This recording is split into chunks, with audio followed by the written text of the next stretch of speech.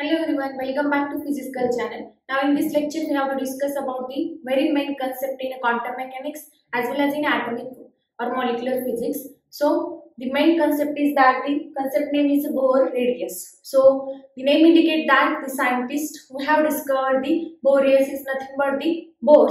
So first of all we have to see who invented this Bohr radius. So he was the Danish physicist and his name was Niels Bohr and he have discovered the Bohr's radius concept in 1930.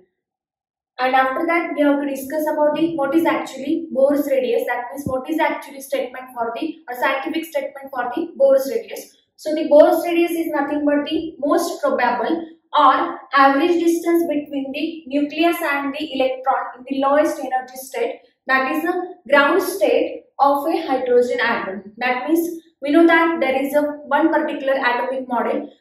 Niels Bohr was discussed and in that model he studied the hydrogen atom. That means a single electron system. Suppose we have take this hydrogen atom. We know that at the center there is a nucleus and which is a positively charged nucleus. That means there is a proton and neutron. So proton is a positively charged particle and neutron is a neutral. So the charge on the nucleus is nothing but the positive and the electron is revolving around the nucleus, and all those things given by the Niels Bohr according to his postulate. That means Bohr's postulate first, Bohr postulate second and Bohr's postulate third. So he have given three postulates. According to that we have described the hydrogen atom, that is a single electron system, and from that he is able to discuss about the Bohr's radius. So it is the most probable or average distance. That means this is the distance between this positively charged nucleus and electron, and which is the most probable distance in the hydrogen atom. But when hydrogen atom in the ground state, that means the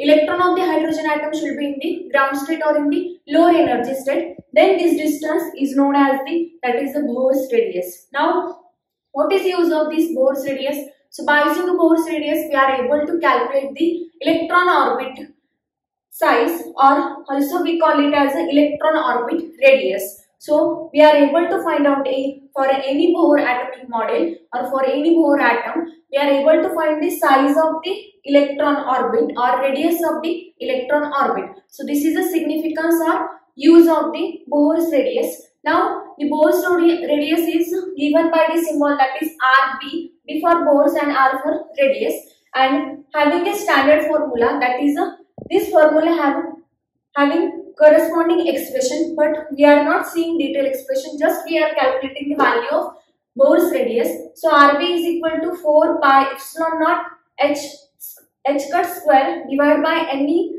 E square. So all those quantities are meaningful at their place. So 4 pi is nothing but the constant, epsilon 0 is the free space permittivity, and having value that is 8.854 into 10 to the power minus 12 Fermi per second. So this is a value of the epsilon naught, that is a permittivity of free space, and which is in the SI unit.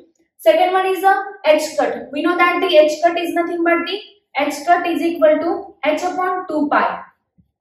Okay, or also we call it as a reduced Planck constant, where h is a Planck constant, 2 pi is a constant, and we know the value of pi. So after calculating this value, that is after substitution value of h, which is nothing but 6.6 into 10 to the power minus 34, and value of pi is 3.14. So after substituting this value and doing calculation, you will get the corresponding value of h cut, that is a 1.054 into 10 to the power minus 34.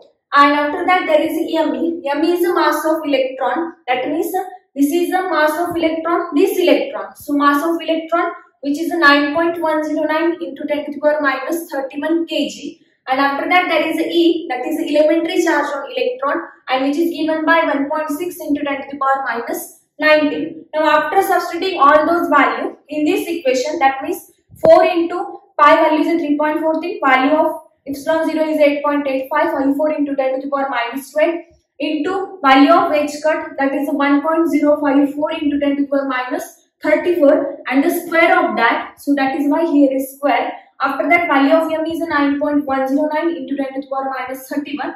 and value of E is 1.6 into 10 to the power minus 19 bracket square. So after solving this on a scientific calculator, you will get the corresponding value of Rb, and which is nearly 0.5292 into 10 to the power minus 10 meter, or also we can write it into the angstrom, that means 0.5292 angstrom.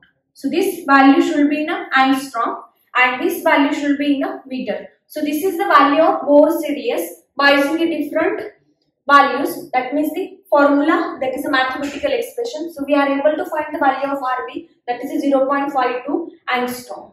And this is all about the Bohr radius. So in this way we are able to get how the Bohr work on the Bohr's radius.